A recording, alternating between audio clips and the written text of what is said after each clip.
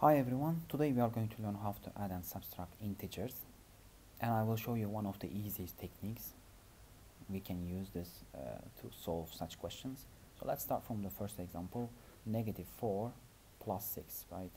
So negative 4 means I have 4 negative sign, as you see, and plus 6 means I have 6 positive sign.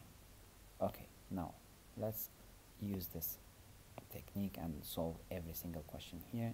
So here the technique is this: 1 minus can cancel with 1 plus, 1 minus can cancel with plus, 1 minus with this plus, and this one will be with this one.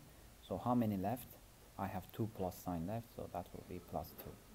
Let's look at the second example. I have negative 7 plus 5.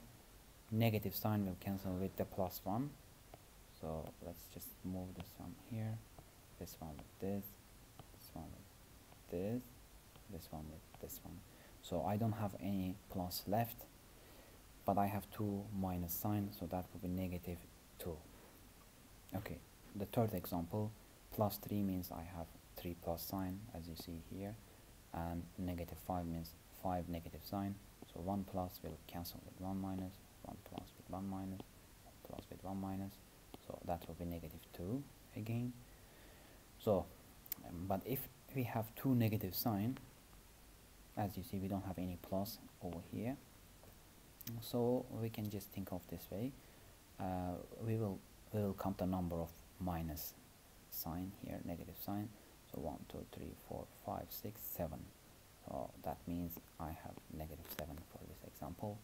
So here we have the similar example, both of them are negative sign, so negative 5 negative 2.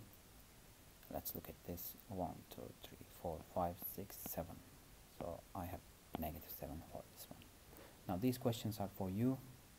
I'm going to write the answer in the description of my video, so you guys can try this questions using the same technique I used just now. So thank you for watching.